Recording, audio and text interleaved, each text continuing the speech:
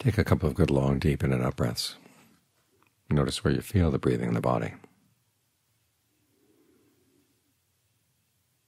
Focus your attention there, rather than on the tactile sensation of the air coming in and out through the nose.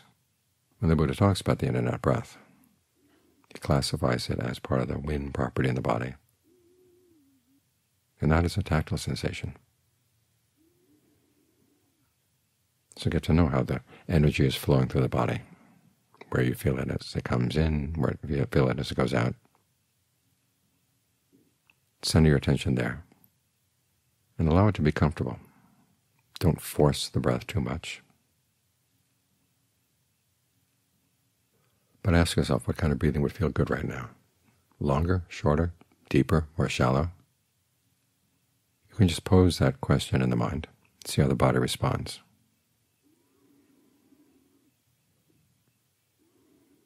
You're trying to establish a good relationship here between the mind and the body, so that you can settle down, have a sense of ease, well-being, because you're going to be watching the mind more than anything else. But first you have to watch the body. Get used to the different kinds of breathing, and then be aware of the whole body breathing in, the whole body breathing out.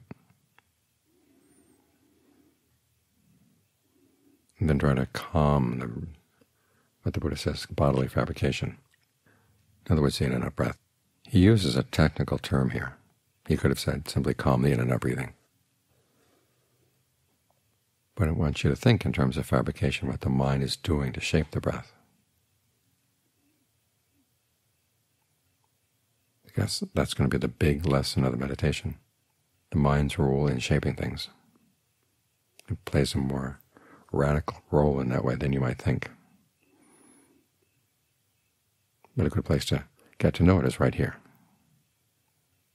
The mind will have an influence on how the breathing goes in the body. And oftentimes the way you breathe will be a reflection of what's going on in the mind. Sometimes it's your early warning signal. A little something has arisen in the mind, not yet clear in your awareness, but it already has an impact on the breath. And if you learn how to be sensitive to the breathing, sensitive to the energies in the body, you can pick that up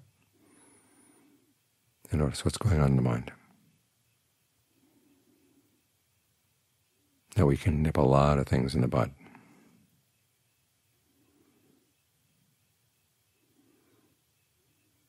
The Buddha goes on to have you meditate, focus on the breath, inducing a sense of rapture, a sense of pleasure, getting sensitive to mental fabrication, in other words, the feelings and perceptions, the perceptions that you hold in mind as you visualize the breath to yourself and visualize the breath moving through the body,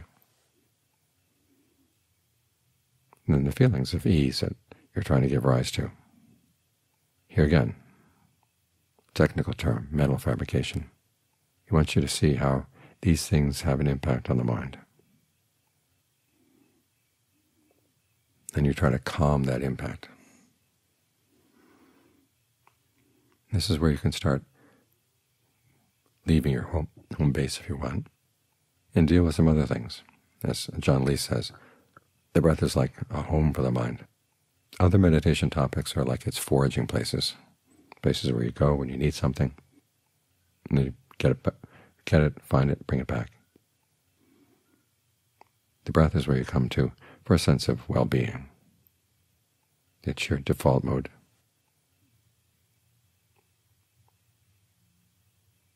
By simply watching the breath, even though it can teach you an awful lot of things, it can't deal with all the problems of the mind. It can give you some symptom relief, say for ill will, or some symptom relief for lust. In other words, these unskillful mind states come in, and they tense up the breath energy in the body. Well, you can relax the breath energy so they're not quite so oppressive, don't seem so insistent, so powerful. But that doesn't get to the root of them, why you're attracted to them. Why do these particular mental fabrications, say, have such a power over the mind? How are you going to calm that? Not just by the way you breathe, but by understanding them.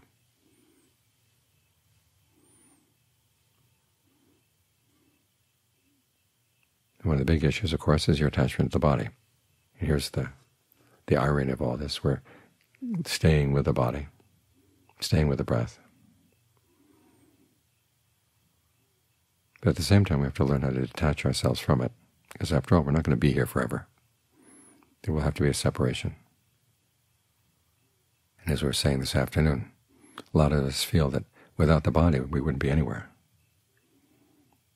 So you can imagine when it's no longer possible to stay here, the kind of desperation the mind will feel at that point. And in its desperation, it'll just grab at anything. This is why, even though craving is what leads to another rebirth, we often go to places where nobody in their right mind would want to go, but we're desperate. So we learn how to contemplate the body in such a way that we're not desperate for the fact that we have to leave it. Prepare the mind ahead of time.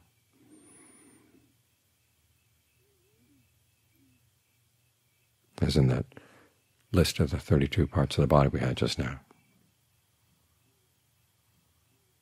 It's useful for asking yourself, which part of the body is you? Which part is really yours? Did you design these things? Did you design the skin? Did you design the liver? Did you design the small intestines? You just grabbed on to something that was there, a potential that was there in somebody's womb. And as it grew, you began to gain a sense of what you could do with it. You got really reliant on it.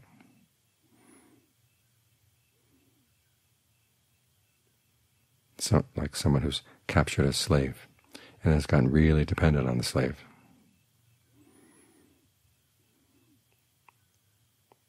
But you have to realize that for your well-being, you have to learn to give the slave some freedom, because eventually the slave will take its freedom.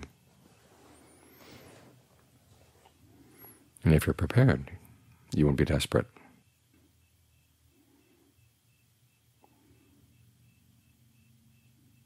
And this is where analyzing the body into elements is also useful. You've got earth, water, wind, fire. Get used to how you experience these things. Earth is just solidity. Water is coolness. Wind is the energy. Fire is the warmth. Then you've got space. I think I've told you the story of Yom Tam, one of John Fulling's students. She was meditating one night, and a voice came in her meditation and said, "You're going to die tonight." And she was the kind of person who was able to say to herself, well, if I'm going to die, I might as well die meditating. So she stayed in meditation. And she did have a sense that her body was falling apart. In fact, there was no place in the body where she could focus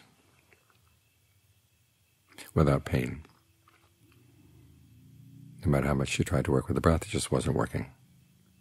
She said it was like a house on fire. Every room we went into was burning.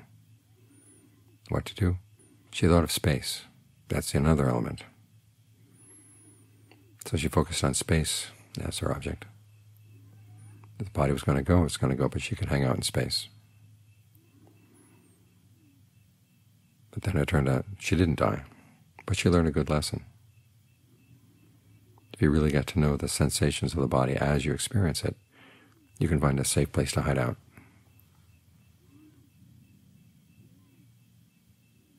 This assuming that you haven't gotten any deeper insights.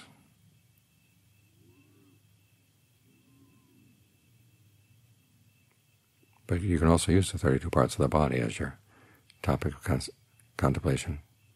Think of each of the parts, and then ask yourself, where is that part right now? And ask yourself, is there anything of any essence there? Could that part survive on its own? No. Is it useful for anything? Yes. But does it have any essence? No.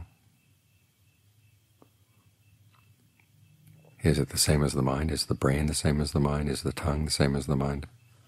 the liver, the spleen. No, the mind is something else. The mind knows. The image you have is an object of the mind. The sensation you have in the body, that's an object of the mind.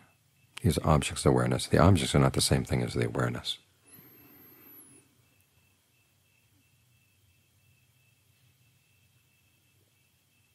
See if you can make that distinction. And Ajahn Mahabua talks about what an important milestone in his practice when he was able to separate mind, body, and feeling. He was dealing with some intense pain. But he began to realize that there's pain in the body, but the pain and the body are not the same thing. The body was the four elements. The pain is something else. And the awareness of both of those is something else again. He was able to make those distinctions clearly.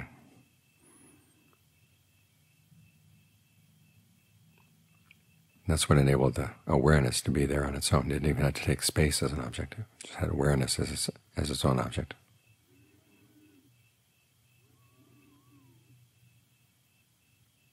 He began to realize that even though he depended on the body for so long, the awareness did not need the body.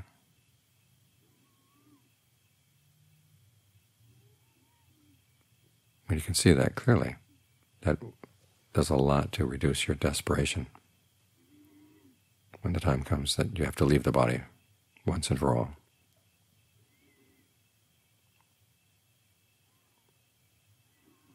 This is a lot of the practice. It's strange that in modern Buddhism they like to take issues of aging, illness, and death and put them off on the sides, saying that those are specifically for old people or sick people. But the real practice is someplace else. But for the Buddha, they were the big issues. This is why, as a young man, he went off to practice to begin with. We owe the Dharma to the fact of aging, illness, and death, and to his desire to overcome them, to triumph over them. In all of his teachings, the first noble truth, suffering is aging, illness, death. The Pinnacle Rising explains how we give rise to aging, illness, and death, and how we can stop doing that.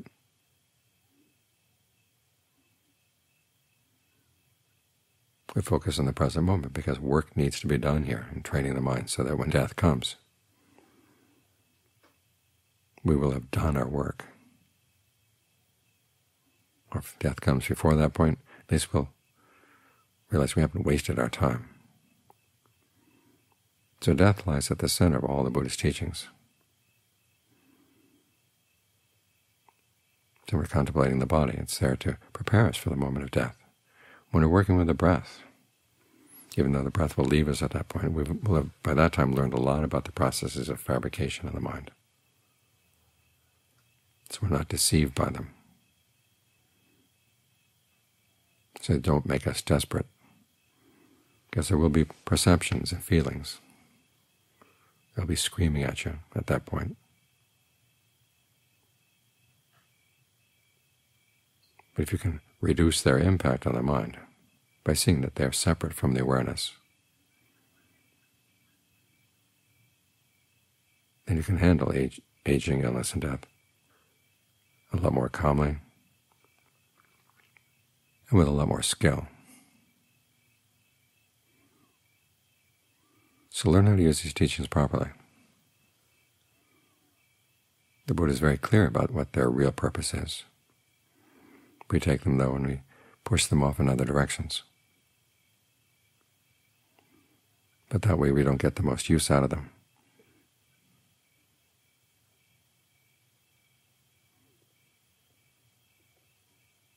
When you realize you prepare properly for death, one of the things you find is that there is something that's deathless,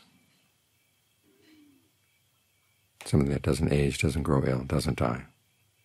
It can be touched right here, where you're experiencing right now. That's why the Buddha calls it being touched by the body, or with the body. But it's not a tactile sensation, it's a different type of touching.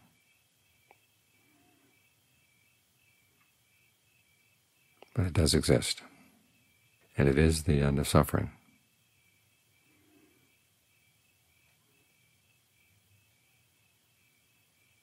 And if you can't find it now while you're wandering around and you're doing your daily chores. It is possible, the Buddha said, to find it at death, which means that you want to train your mind so that it's ready to keep on doing the work even as death approaches, even when the body's falling apart. You still want to be able to do your practice. So learn not to get waylaid by pains here and there, or being tired here and there.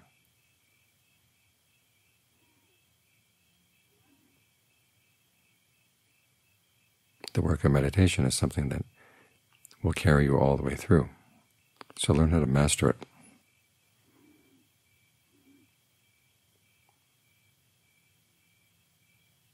Don't let yourself be satisfied with just a so-so job. Try to do it really well, because after all, when death comes, you want to handle that really well too. You don't want to handle it just so-so.